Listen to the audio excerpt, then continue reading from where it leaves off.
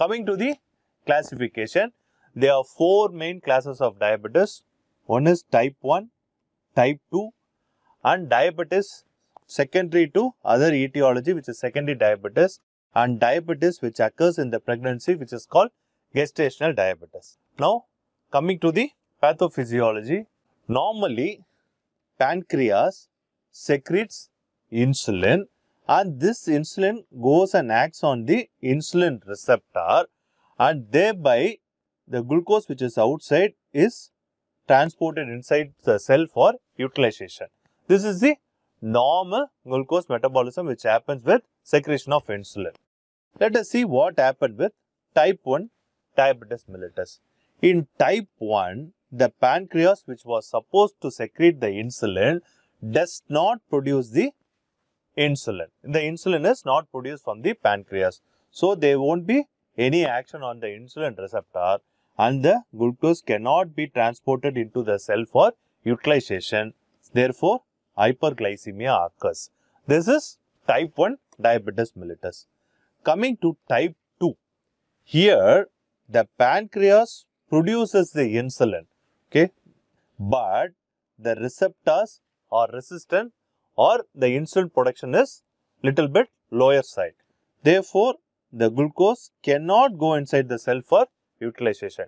Either it produces insulin which cannot match the sugar which is produced, or there might be a peripheral resistance to the insulin receptor. This is type 2. Coming to type 1, it is caused by beta cell destruction of pancreas. There is absolute insulin deficiency. There is no insulin. It can be caused by autoimmune or idiopathic factors. Coming to type 2, here the insulin production is there, but there is peripheral insulin resistance or a relative insulin deficiency, which means more glucose is produced for the insulin to counter.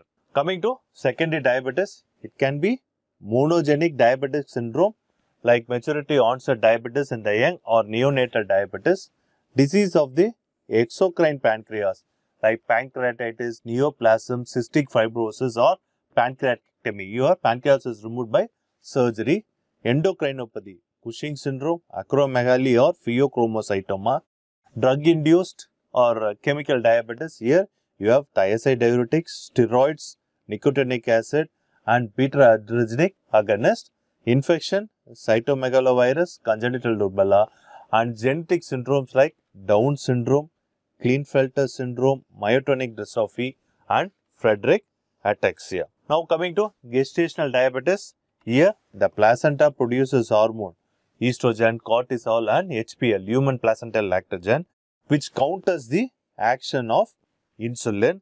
Thereby, glucose in the blood is high. You have hyperglycemia. Why this types of diabetes is very important?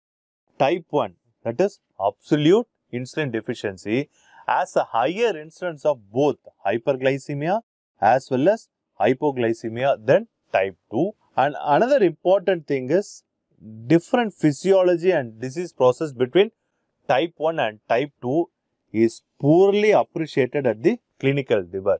This might have widespread clinical implication in the perioperative period. You can't treat type 1 and type 2 as similar in the perioperative period. So, you have to know the clear perioperative pathway to safely manage the patient in the perioperative period. The instance of gestational diabetes, that is diabetes in the pregnancy and other types of diabetes are much lower than type 1 and type 2, and patients with pancreatogenic diabetes are more unstable in the perioperative period compared with pregnancy and steroid-induced diabetes. Now coming to the criteria to diagnose diabetes mellitus. The first and foremost is HbA1c greater than 6.5%.